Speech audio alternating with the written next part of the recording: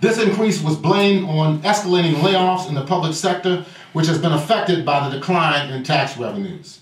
This is the trend that is taking place throughout the more urbanized areas of the United States. In a recent article on the impact of the job losses for cities and states that, quote, in January, 363 of 372 metropolitan cities reported higher unemployment rates than the previous year. Let me repeat that. In January, 363 of the 372 metropolitan cities reported higher unemployment rates than the previous year. So that means unemployment in the cities is becoming more and more of a problem.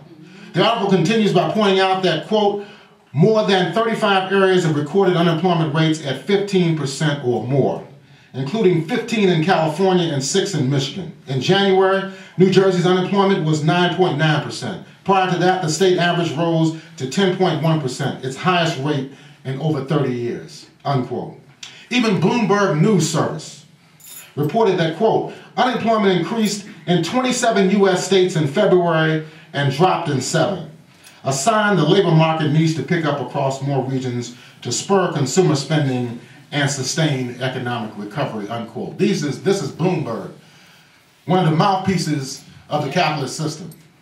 Multi-billionaires, and they even have to admit that it's a serious problem.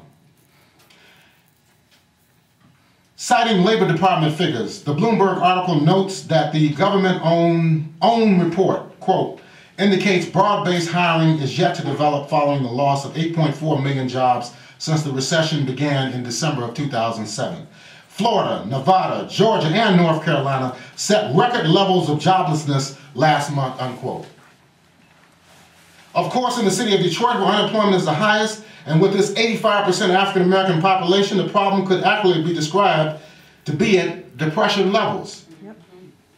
The disproportionately high unemployment rate among African-Americans has become a cause of concern for many civil rights organizations. I'm talking about mainstream civil rights organizations. Giving voice to this growing impatience of the African-American community, a recent article by John A. Powell, who is the executive director of the Kirwan Institute for the Study of Race and Ethnicity, and Hester Wheeler, we know him, he's the executive director of the Detroit branch of the NAACP, directly addressed the failure of the United States to develop programs that will alleviate massive joblessness among African Americans.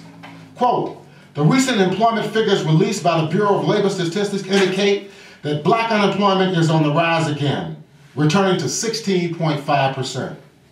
These figures remind us that the persistent economic crisis facing the black community is not being addressed by the broad and universal approach to job creation embraced by the Obama administration and the U.S. Congress. More pointedly, growing evidence suggests that black communities and other marginalized populations are not being adequately reached and are not benefiting from these current economic policies, unquote. This same statement goes on to emphasize that, quote, the reason for this continuing challenge is fairly simple and straightforward. The circumstances that different groups in the United States face are all particular to them and different. For example, black workers are more likely to be physically isolated from job centers. We don't have public transportation here in the city of Detroit that's affected. To be located in poor urban and rural areas and to face conditions that other communities might not. The statement goes on to say, quote, such challenges are not limited to just black workers. Women are less likely to be in the construction trades, and other groups may face language barriers. In this post-industrial age, industrial centers like the city of Detroit have been turned into ground zero for the economic crisis, with deindustrialization and the housing crisis creating conditions unlike any other place in the nation.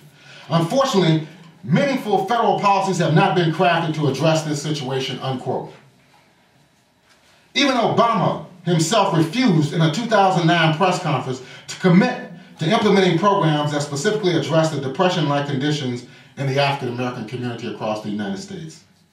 Although the president has had meetings with civil rights and church leaders, no specific initiatives have been announced and implemented. Powell and Wheeler said also in their statement that, quote, regardless of the conditions the black community faces, the president continually asserts that he is the president of all Americans and cannot just focus on black America. We accept this. We do not call for the black community to receive special treatment. This is what Wheeler and Powell said.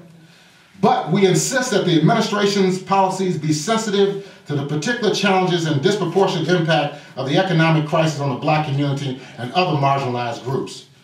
We contend that to meaningfully regard someone as a member of society requires for our government to acknowledge and be sensitive to their circumstances. The failure to do this makes them all but invisible and represents a form of callous disregard, unquote.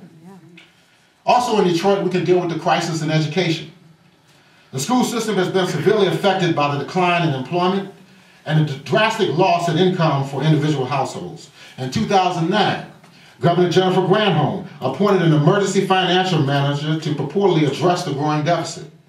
Yet the problem of urban education is directly linked to the overall economic crisis and the national oppression of African Americans and other people of color in the United States. Detroit overwhelmingly's African American school system has been in decline for decades due to underfunding, the loss of students, and the foreclosure problem. However, in 1999, when the state took over the Detroit public education system under former Republican Governor John Engler, the district had a surplus of funds, as well as a voter-approved $1.5 billion bond for capital improvements. After 5 years of state control, the Detroit system was returned virtually bankrupt.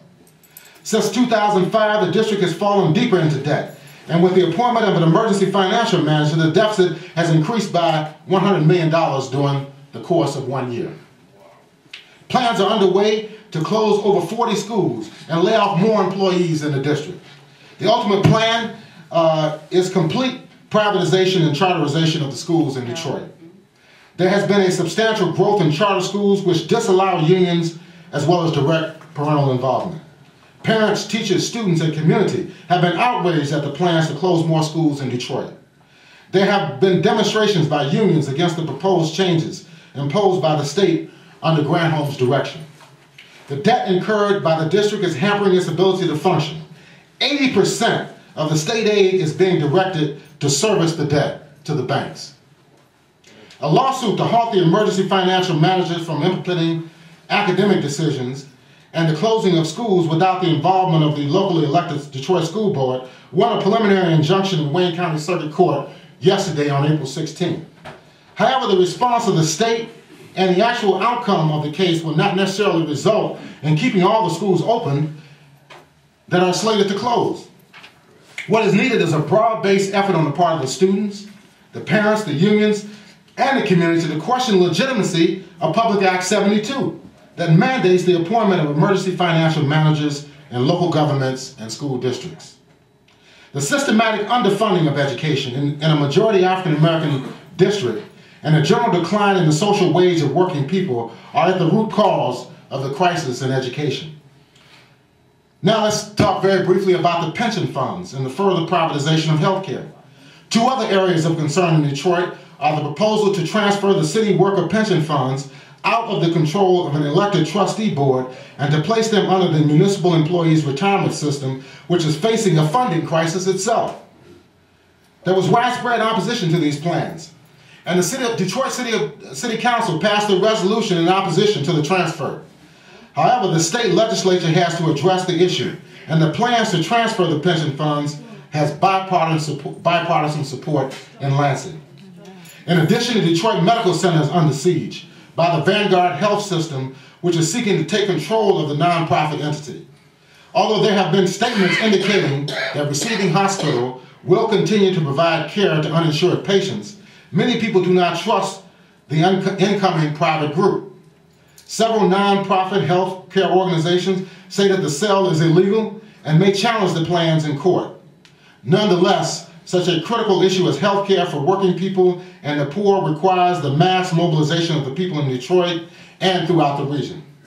These decisions related to school closings, the seizure of pension funds, and the further privatization of health care are coming at a time when the national census is being taken.